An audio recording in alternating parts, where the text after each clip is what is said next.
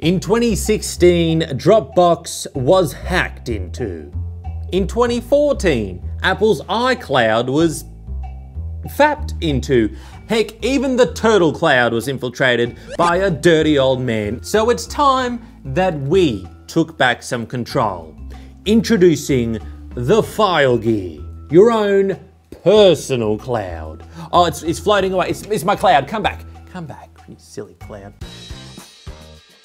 Hi, I'm Sam Tucker and welcome to another honest unboxing video. Today we're having a look at the Filegear One Plus, the personal cloud data storage organizer thingy majiggy.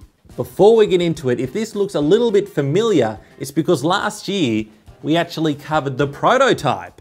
Except since this, the company had a very successful Kickstarter, over double the money they were going for, probably because of me. And now this is what we have, the actual real fully fledged production model, which is great because the prototype was 3D printed and it smelled like it.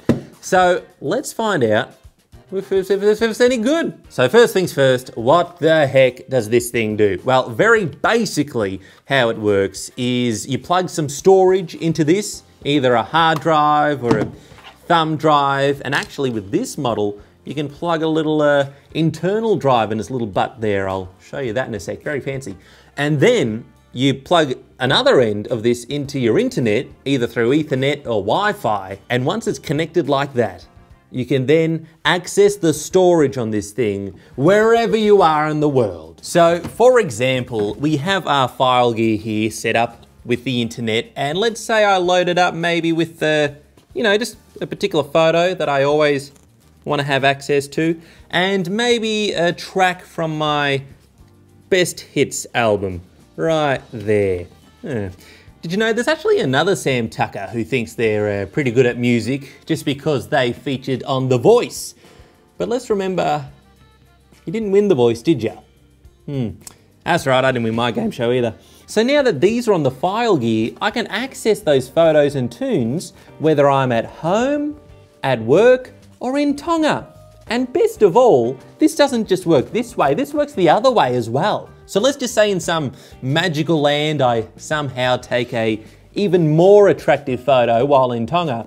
Well, I can upload that through my phone, through the internet, and upload that straight to the Filegear. So now this photo is available everywhere. It's pretty much iCloud, except instead of gigabytes, you get terabytes. And I've said it before, but just imagine how much Apple would charge for a multi-terabyte iPhone. Forget about it. There's a bunch of other great features, but one more I'll just show you is that I can decide if I want to share some of these files with other people, with family or friends or just anyone. If I wanted to send them my new hot, sexy pic, well, I can just send them a link through email. I can email them a link so they can access the files. It's all encrypted, all that data transfer is encrypted. I can even set the link to expire or a password on it just in case there's anyone else who's snooping on our communications and we don't want them to know.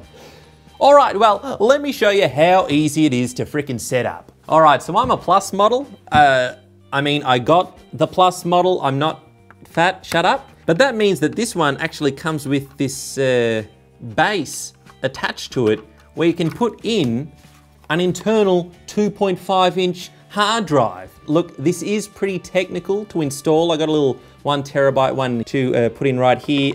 So pay attention, it can be tricky. What you have to do is push it. Just rewind if you need to see that again. Screw it back in, let the cat in, all right. There's just the cat butt here, don't mind that. Now we just plug in the power and of course the internet and take a cold shower. You've had a bit of a workout. Set up a free account on Filegear and log in, and it's already detected the Filegear on the network. Oh yes, if you do install a brand new hard drive, you may need to format it. First, of course, there are 3 options. One, if you're just using Windows, one, if you're just using Mac, but the recommended one works with both, called exFAT. And that's actually what I like to call myself. I'm a recovering fat. Still recovering. Importing files is as easy as drag and drop. And the Filegear actually sorts through everything automatically based on the location, time, date, all that sort of stuff, which is especially handy if you've got an old hard drive that you have no idea what's on there. Well, you just plug it in. It'll ask you whether you want to use it as storage or whether to import. Let's import. And the Filegear will sift through all that and maybe find some photos that you'd forgotten about and kind of wish had stayed forgotten. I'm not sending that one to Miley. By the way, photographers, you'll love this one because the Filegear works with all of your raw photo types and you can import them directly from your SD card with the included dongle. It does kind of plug in the wrong way, but hey, at least they included a dongle, unlike some other companies I know about. You don't have to worry about doubling up like my chin files because you can just turn on deduplicate on the device. So if there's files that are exactly the same on the byte level, it'll delete the copies so you can free up some space. Or if you want a couple extra copies for a little bit of safety, you can put on replicate. I'm not sure what happens if you turn both those settings on. It's one of life's great paradoxes. You get like an unmovable object and an unstoppable JPEG. What's going to happen? Just don't do it. And music buffs who might have a big MP3 collection or a bunch of CDs you want to import on this thing, well, the app, the free app that comes with it, has a media player, not just for photos and video, but for music as well. And you can stream that music with the quality high bitrate. And you know what? On that note, I've actually crafted a brand new mini classic little music video that I want to play for you right now. It really sums things up. Filegear, I upload sometimes to Filegear. I got PDFs, JPEGs and PNGs, MP4s and MP3s. I share them all with Miley. Well, I'm in Tonga, streaming this song, annoying the other Sam Tucker, cause people think he's me, yeah. Yeah, sorry mate, people probably are looking for your love songs and they find one of mine about Bitcoin or a phone notch or this online storage device, but hey, don't hate the gear, love the gear. It's like Richard gear. It just works. Not bad to look at. Probably about the same price now. Sorry, Richard. And there it is, the Filegear. I think this is really great for people who have just a buttload of photos or music or really any files that you just want to bring together into one place like this, especially if you have a smartphone. Me, I'm actually still technically on the BlackBerry. There's no BlackBerry. Where's the BlackBerry app, Filegear? What? Is it because we're only 0.2% of the market? Hey, hashtag BlackBerry Lives Matter. But I actually like this on another aspect, just as a bit of a thing. I'm a little bit paranoid. And you know, you upload your files to Google and they make a lot of their money through advertising. Are they gonna have their algorithms sift through stuff and sell things? I don't know. I'm a little bit paranoid that way.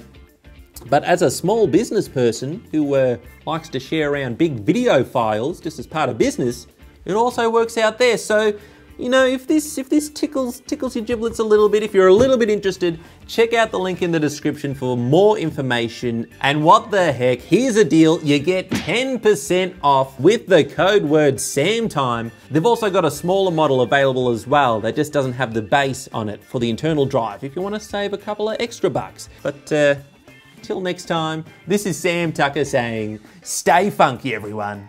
SAMTIME signing off. Subscribe today. Funk it down. You're done. You're just out there in the world, riding on your own personal cloud like some sort of Super Saiyan. Then let in the cat. There we are, you're gonna help? Good boy. There's just the cat butt here, don't mind that.